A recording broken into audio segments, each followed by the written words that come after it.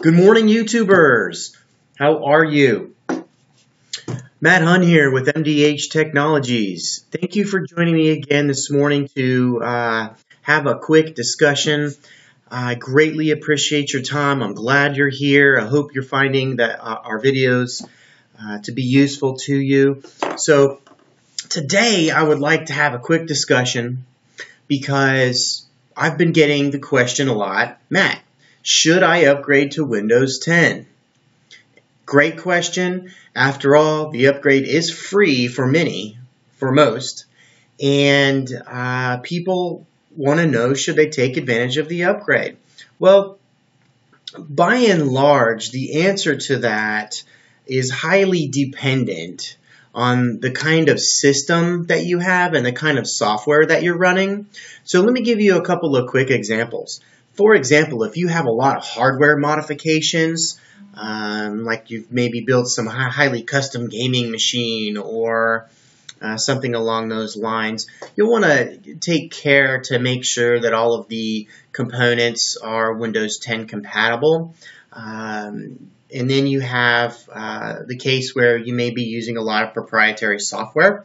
That could be an issue. Now, Windows 10 very well may load on those types of environments, but a lot of those applications may not be Windows 10 compatible and maybe won't work after moving to Windows 10. So that's something to think about as well. And especially in a business environment, you need to try to establish communication with vendors in that regard. And they ought to be able to tell you, yes, our application we're under Windows 10, or this is what you have to do to get it to run on Windows 10. And Windows 10 has been out for a little while now. Most of the really good software companies are bringing their software up to snuff, and you can run that stuff in a Windows 10 environment. Now, if you use a lot of old software that you don't necessarily have an ongoing support agreement with, or that maybe isn't made anymore, that may be a pretty bad situation for you. It's quite possible that that older stuff will just simply won't work. So that's something to take into account.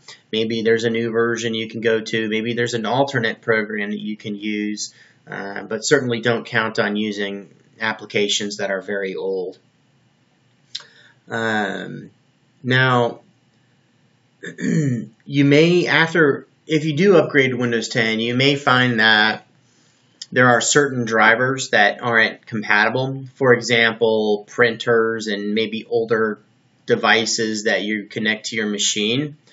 Or some of those things just may need to be reinstalled with newer drivers. So don't be surprised if you come across a minor glitch here or there. Most of those things can be worked through without too much difficulty.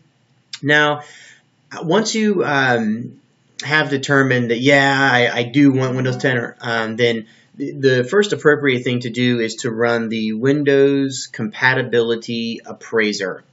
Now, if you've got the icon popping up there in the lower right-hand corner by your clock asking you if you want to upgrade to Windows 10, then that compatibility appraiser is built into that, and it ought to run before you upgrade to Windows 10 anyway, and let you know if it finds any issues there with respect to compatibility. So now, I did want to share with you sort of our recommended, the MDH Tech approved way of upgrading existing machines to Windows 10.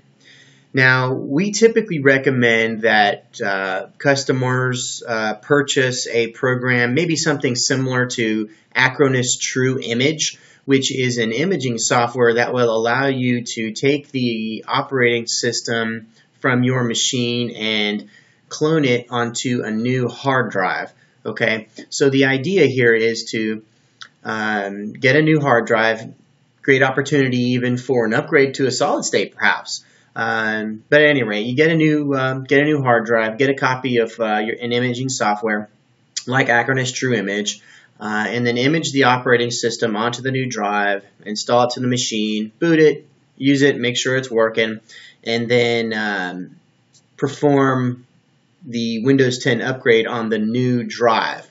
That's going to put a new disk in the machine at the same time that you upgrade the operating system, which really isn't a bad idea.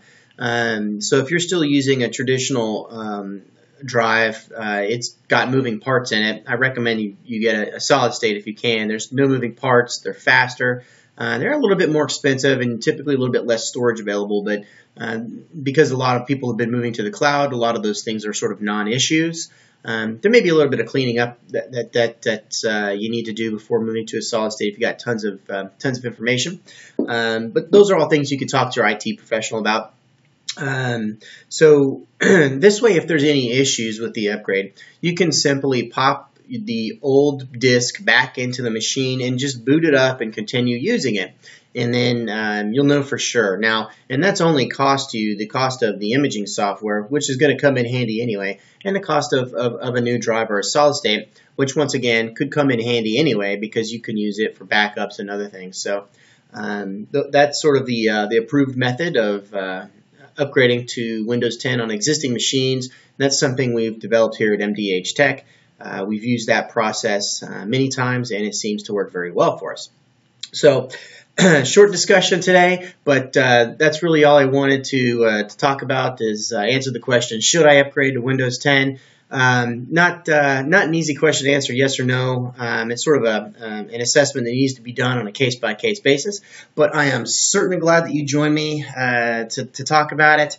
And once again, my name is Matt Hunn with MDH Technologies. If you have found this video useful, I would ask that you share it with other folks. I ask that you subscribe to our channel and like the video. I greatly appreciate your time. Thank you for joining us.